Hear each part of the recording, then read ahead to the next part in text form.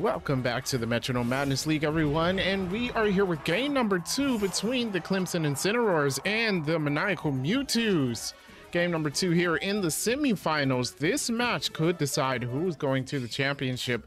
If we see the Maniacal Mewtwos come away with the win, there goes a recycle from the Incineroars. Of course, that fails. They're not holding any berries or anything like that. And there goes a stab, Shadow Bone. That's a good start from the Mewtwos, and what a huge hit. Boltund takes massive damage right there. Oh my gosh.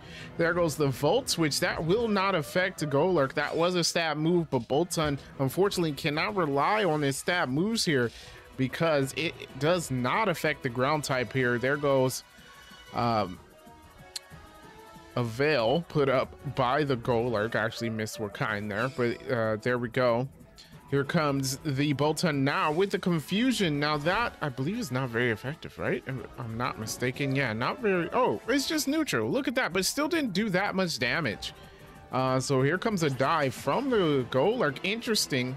It's going to avoid being hit here, so who knows what Boltund's going to have in store for it, but it will be able to do some damage. Actually, I'm thinking quite a bit of damage to that Boltund. Once it comes up, there goes the Fairy Wind, does nothing.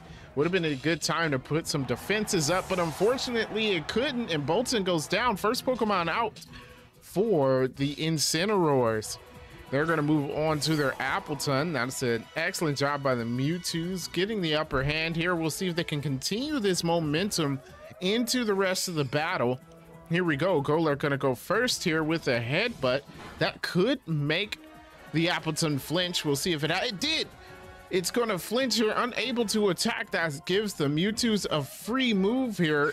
Excellent choice. Mewtwo's are on top of this game right here. There goes an Uproar. Now it's going to be stuck in Uproar for the next few turns. It's not doing a lot of damage. The Incineroars could take advantage of this, but they're going to go with a Stomp. Doesn't affect Golurk. Wasted turn. We're going to see that Uproar again coming from the Golurk.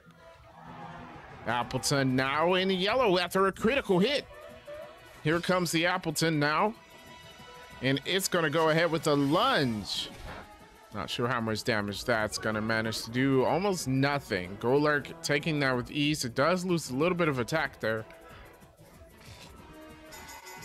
That does not affect Uproar though, as that continues to land some damage. Appleton not looking too hot out there. A fissure. If that would have landed, Golurk would have been done for, and that's what the Incineroars wanted. Unfortunately, they couldn't land that hit, and the Incineroars, a Skitter Smack. That actually, is that super effective? It is super effective. Appleton goes down.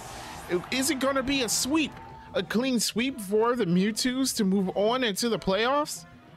It might just, not the playoffs, this gives move on into the championship is what we mean to say. Let's see. You have the Clefairy, Clefable, and Clefable could last a while. We've seen it, been able to do that. Second time the Incineroars tried to use Recycle, doesn't work too well, but here comes a Darkest Lariat that will be resisted.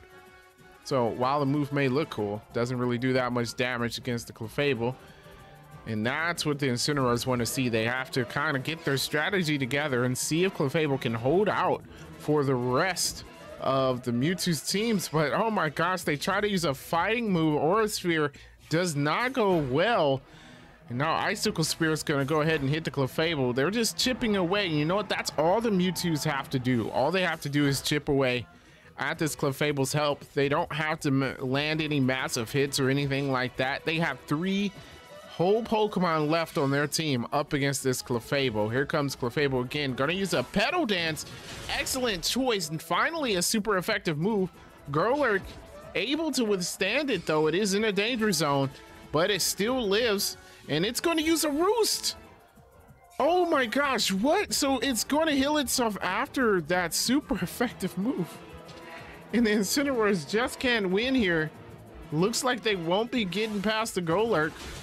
And there goes the Petal Dance again, of course. This time it does take it out. Golurk going down. Try to last a bit longer with the Roost. Unfortunately, it didn't work out well for him. It faints anyway. And so now you have the Flapple out for the Mewtwo's. Can Clefable get past this Flapple here too? Ice type move. would be perfect. Might be able to one-shot it. See what happens. Flapple's gonna go first. He uses Gastro Acid. That, of course, going to get rid of Clefable's ability. Still in Petal Dance, unfortunately, that won't do that much to Flapple. Flapple 4 times resisting it, and now the Clefable is confused. That was the downside of using that Petal Dance. You may have been able to get rid of the Golurk. Unfortunately, it's not very effective against this Pokemon here. There goes the Earthquake. Oh my goodness, Clefable down to 11 HP. And it's confused. If it hits itself, that's going to be it. Clefable with a chance. It uses Surf. Not the best move. Another 4 times resisted move here.